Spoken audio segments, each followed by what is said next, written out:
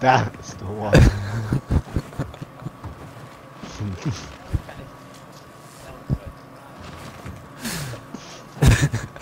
It's just this.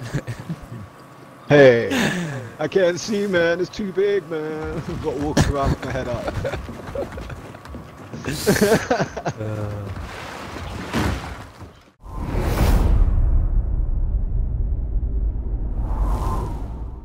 Hey guys, Shadowz here, welcome back to another Gears of War 4 video. Today we are going to be looking at a brand new Gears 4 multiplayer Easter egg, which is the construction hard hats on the map Lift. Just before we jump into the actual Easter egg itself, I want to give a huge shout out to the Capcom guys who were the original players to find this specific Easter egg. You can find a link down below in the description of this video to their very own video and channel. For the Easter egg itself, as I already mentioned, it takes place on the multiplayer map Lift, the original map that launched at release, not the remake. The Easter egg involves destroying 3 rocks around the map itself that seem to only be breakable by an explosive weapon such as the drop shot, so being in a private match is a lot easier for you to perform this, as obviously you can just literally place explosive weapons everywhere.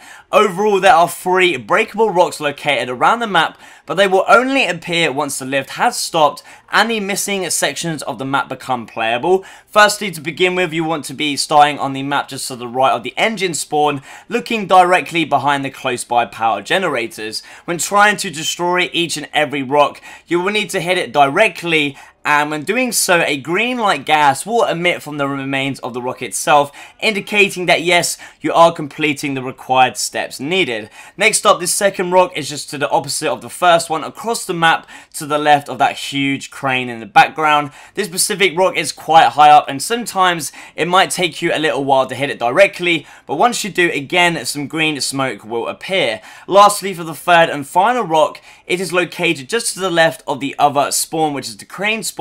Once destroyed, being the final step, the interactable hard hat should spawn in the control room on the table side within the center of the map itself. With only one hat being available during a match, meaning only one player within the game can be wearing it at any given time, and if they actually die with the hard hat equipped themselves, it will not respawn again, so attempting this Easter egg in a public multiplayer match isn't really worth it unless the enemy players maybe start to just quit out and you get a little bit bored. I don't know.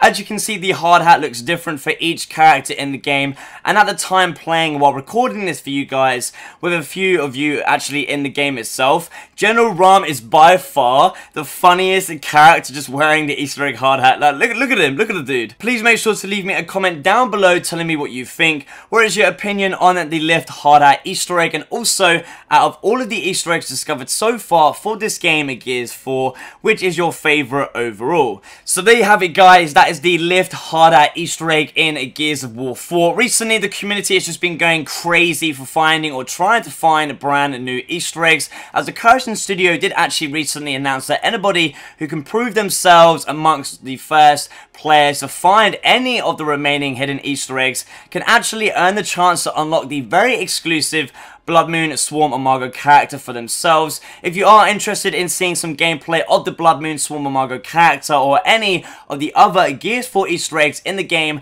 that have been discovered so far, you can definitely find them on the channel. With the Easter egg hunting being very active right now, I would obviously expect that maybe a few more Easter eggs will be found within the next few days, and if there are any new ones, you can definitely check them out on the channel as soon as they are discovered.